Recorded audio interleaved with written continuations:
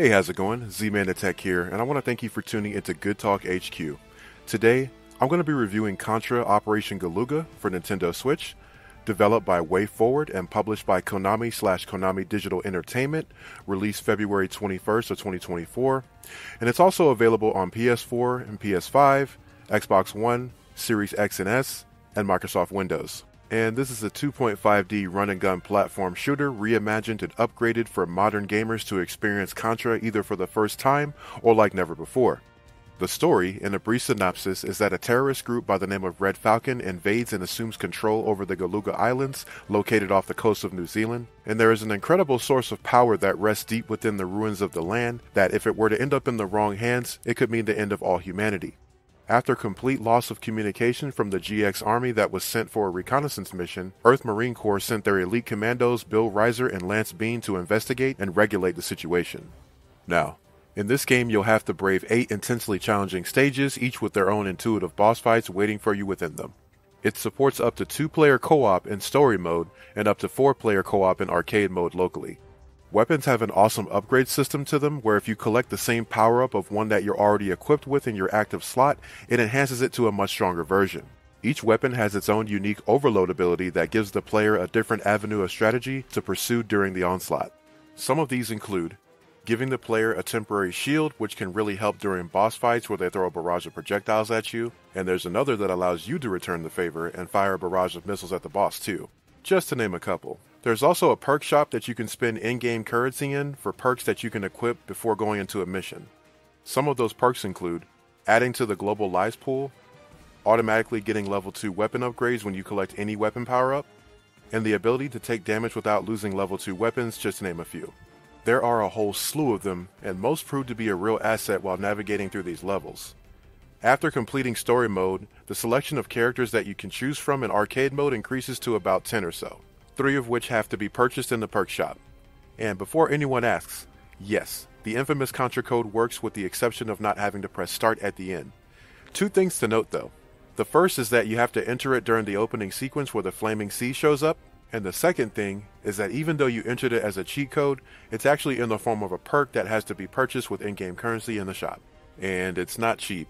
Bit of a grind to get there. Nostalgic that it's in the game, but they do make you work for it.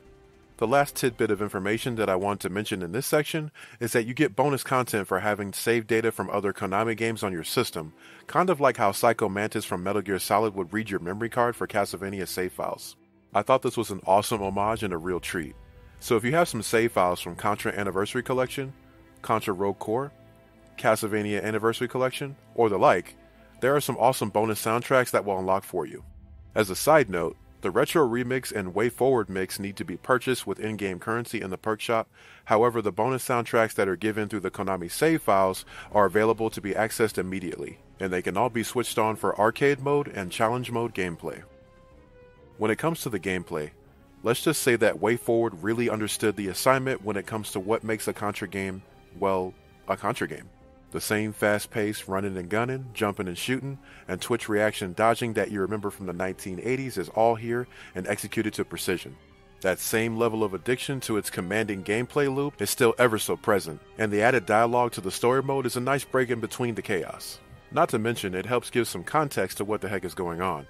As for arcade mode, which is definitely recommended after the completion of story mode, is a full non-stop action war zone, one level after the next. Same 8 missions, but omitting the story cutscenes to keep you locked in for a consistent playthrough to see how far you can get with the lives given, tying in more closely to the 1980s classic. 2 through 4 player co-op in this mode is a nice addition, albeit a bit chaotic with all the gunfire on screen, but still an absolute blast nonetheless. The challenge mode is pretty awesome as well, with the set criteria for each level, whether it be a speed run, obstacle course, mastery of a weapon, or the like. They all have win and lose conditions along with a par and best time to meet. There's a nice 360 aim mode in the settings that's on by default, though it could be toggled if you prefer it to feel like the aiming in classic Contra.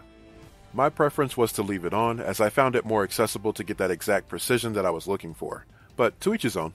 It's nice that the option's there.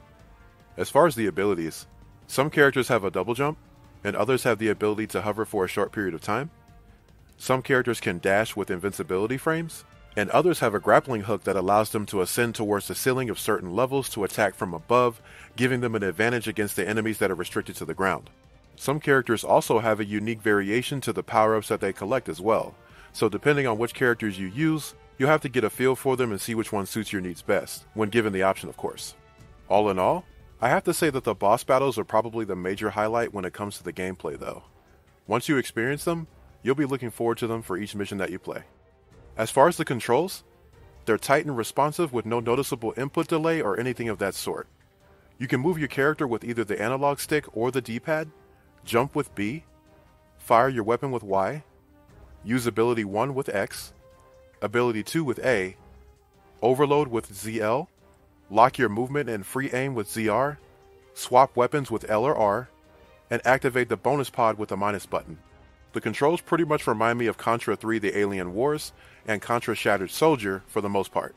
That's the best that I can provide for a point of reference since those are my most played Contra games. Pretty standard. The controls do what they need to considering this is one of those Twitch reaction kind of games. Timing is everything, and thankfully this game delivers in the controls department. As far as the visuals, there's an obvious hit to the level of details and textures for the Switch version in comparison to the others, but overall it's not a bad looking game at all. The character models and backgrounds are decently rendered, and the graphics used for the various types of weapon gunfire looks pretty sick too. The hand-drawn character stills utilized for the dialogue sequences are beautifully crafted, and they fit in adequately with the overall aesthetics. Collectively, the animations are pretty typical for that of a Contra game, and they really do exhibit the qualities of a premium arcade game. They meet expectations for the style of game and genre that it's in. No issues there. The graphics and animations for the explosions are hands down some of my favorites that I've seen in quite some time. When it comes to the sound design, I really appreciate the use of the classic sound effects from previous iterations of the games in the series for menu selections and pausing the game. The sound effects are clean and crisp, and they really do complement the nice visuals, solidifying that pristine level of immersion. The main soundtrack by Yoko Komiyama and Norihiko Hibino really hits home and nails it with the orchestral classic action film score, accurately placed in the appropriate settings and moments within the game, whether it be in the thick of the action or during serious moments of the story dialogue. Each piece of music matches the occasion accordingly. Speaking of the dialogue, the voice acting in this game is top tier, and the game has an A-list of actors doing what they do best while contributing to this project. I could recognize Steve Bloom's voice anywhere, and I'm glad that his likeness is being used in this game as one of the main characters. Definitely one of my favorite voice actors of all time. He portrays Bill Rizer alongside Alejandro Saab as Lance Bean, Angelita Esperanza as Ariana, and Kira Buckland as Lucia, just to name a handful. Kudos to the entire voice acting team for those that I didn't name as well. So, in conclusion, Contra Operation Galuga is very much a worthy addition to the Contra lineup and an impressive reimagining of the 1980s classic that's garnered so much praise over the years. A lot of love and care went into this project, and WayForward really knocked it out of the park with this one. The bonus content was a nice treat, and the added story was an unexpected icing to the cake that I didn't know I needed. Now, I've heard some complaints about it in other reviews, but honestly, I feel that if they really did have a problem with it, they could have just stuck to arcade mode. Granted, playing through the story mode really does unlock a good bit of the content that you can utilize in arcade mode, so you'll really want to take advantage of that to experience all that you can with that mode, since that's where you'll be returning to the most once the story's complete.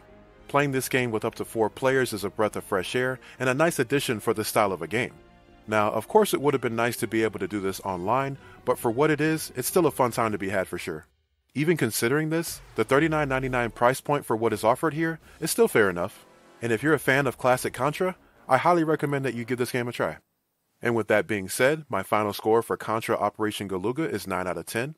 If you have any questions, comments, or concerns, please feel free to leave them down below, and we'll answer them to the best of our ability. And if you like what you saw, make sure to hit that like button. It helps out a ton with the algorithm to push our content to others like yourself. And if you're new here, consider subscribing for more content like this. Have a good one, take care, and thanks for having me, JP.